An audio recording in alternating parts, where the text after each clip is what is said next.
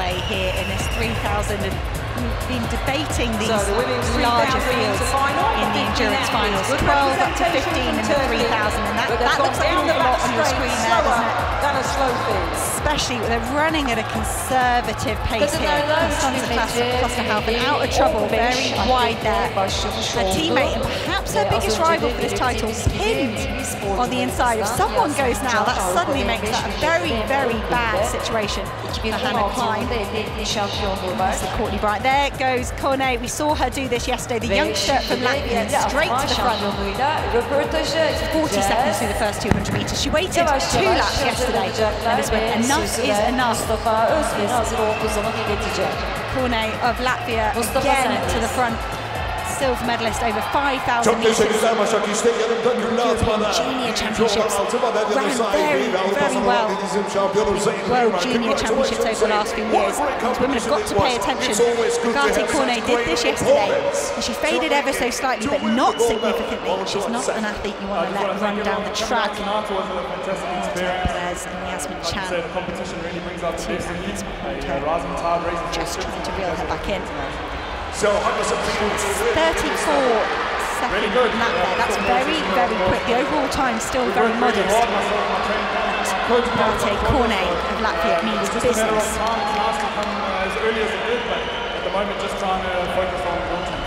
Thank you very much and congratulations once again. The rest of the athletes to make contact.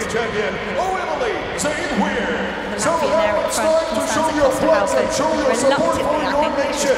She did a pilot this only, these teams in the standards are on it.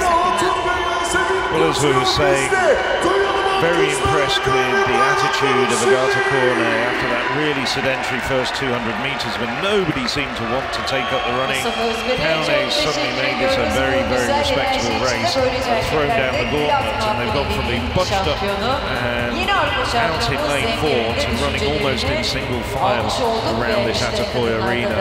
Well, Kone, I have to confess, I don't have the Latvian record in front of me, but I wouldn't be at all surprised if she's having a go for it. Latvia's produced a couple of reasonable distance runners in the past, but this could well be a tilt-atter national record for Kone.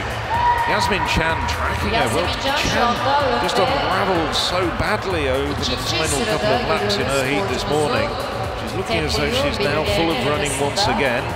The two-time European 10,000 metre champion outdoors. She never looks as though she's really happy running indoors, and I don't think people are happy running close to her with that really exaggerated swinging arm style. You were talking about elbows flying. Well, she contributes to some of those elbows being thrown around, I'm afraid to say. But now it's Klosterhaufen straight to the front. She's decided, well, with just under 10 laps to go, it's time to make a move. She's been there for a kilometre, and it's time for her to go. Chan still in second place at the moment. Klein has covered the break quite nicely. She got herself out of that very box position from earlier in the race. And the pace is gradually getting faster and faster. Just 33 second lap at this point in the 3K. Oh, I was talking to Melissa Bryant, who's in 4th place at the moment on my flight over, and she said her and her coach were talking, and it's almost like Klosterhaufen strangles the field. She just ratchets up the pace bit by bit, and that's a really big injection of pace. Konstanze Klosterhaufen is asking massive questions of this field. The overall pace at 8:49 had a slow first lap, but they got moving 3 minutes through the first kilometre. Yasmin Chan did their best to go with Klosterhaufen, but Hanna Klein and Melissa Bryant got a decision to make here. They've got to commit, get the back onto the back of Klosterhaufen. She can't maintain 33 second lap. That is too quick. And already it looks like Klosterhaufen has stepped off the gas ever so slightly. She's allowed Hanna Klein and Melissa Bryant back into the picture. Those three starting to separate themselves in the field.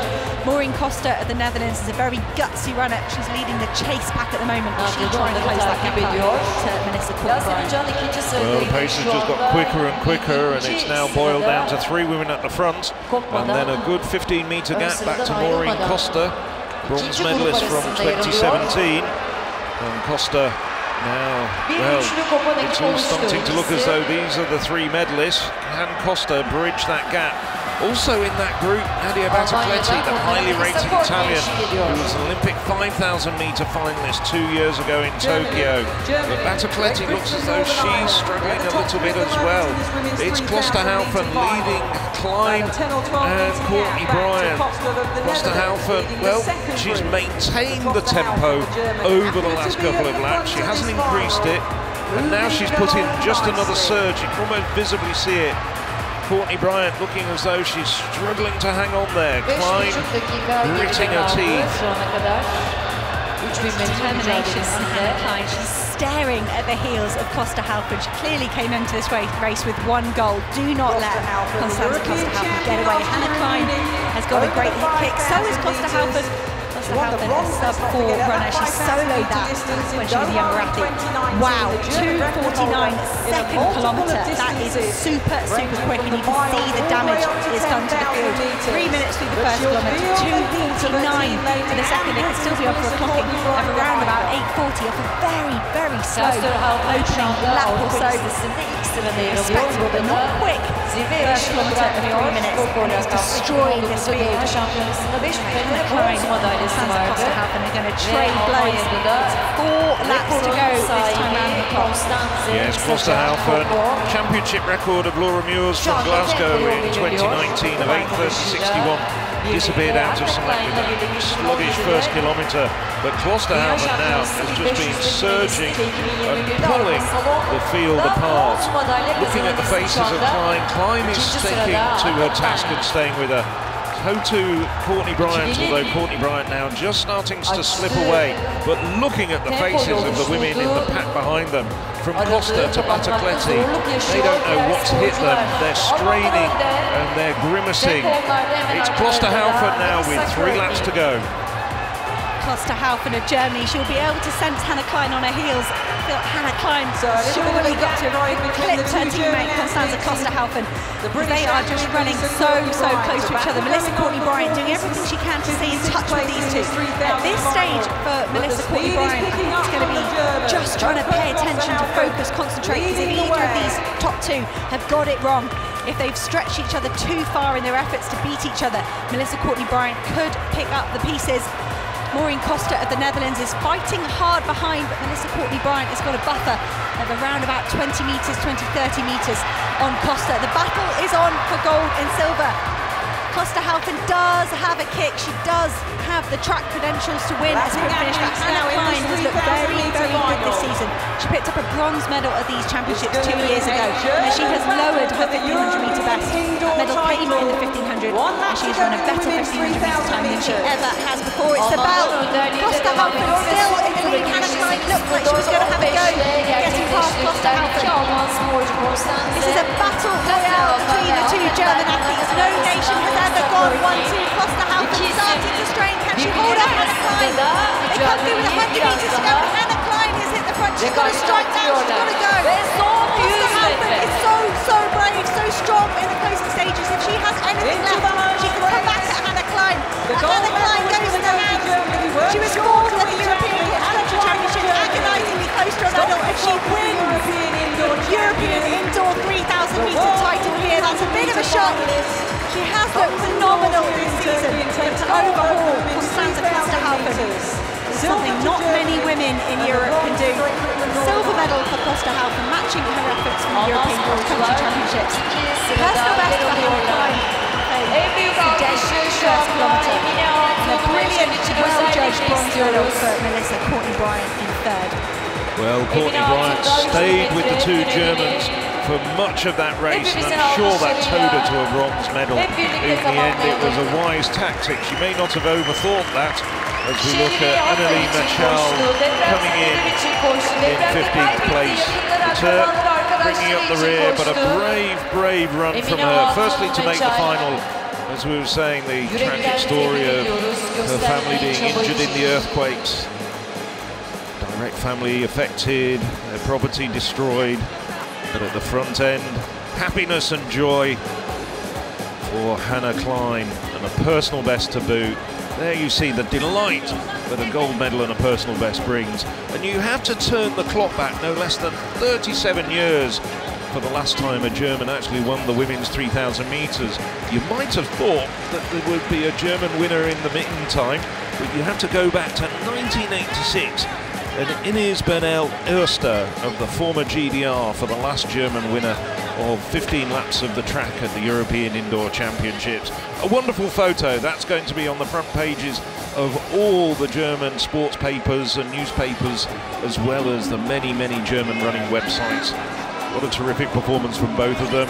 Constance Klosterhalfen, in the end, just didn't have anything to answer for Hanna Klein's well-judged surge on that last lap.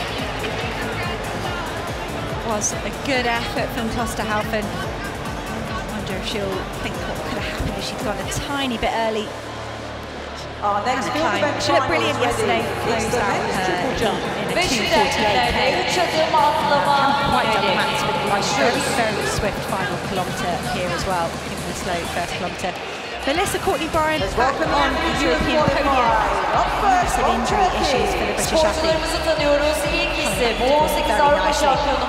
This is just that last 30, 40 metres. Hanna Klein pulling out that 1500 metre sprint technique of hers. No chance of Klosterhalfen getting back on terms of that. The national triple jump champion. I think it was you that mentioned that it was Klosterhalfen's fourth 3,000 metres in the last 12 days. I can only just speculate that if she had only run one race less, maybe she could have stayed with Hanna Klein. 2 times the world indoor championship Klosterhalfen's style, is it? She loves races. Even yesterday, it was a fairly hard race yesterday. Hanna Klein sat back and had the wind-up race. I'm just going to think back to Turin in the European Championships. We had Klosterhalfen in second, Nina Ray in third, Hanna Klein in fourth, Julian Dupke in fifth. It was a brilliant day for the German team. And to do this again here, it's really great for this nation. They've got a really good number of athletes who compete very well at a European stage. It was a bit of a weak World Championships for the German team. We were all there sitting there thinking, I really hope they've saved something for Munich, and they certainly have. They certainly have many athletes putting their best performance there, and they've done so again here. Winner of the women's 3,000 metres, Hanna Klein in a personal best of 8:35. Constanze Klosterhalfen with the silver medal, 8:36. And Melissa Courtney-Bryan in bronze. And a shout out in fifth as well for Hanna Nuttall, getting a personal best of 8:46 there as well.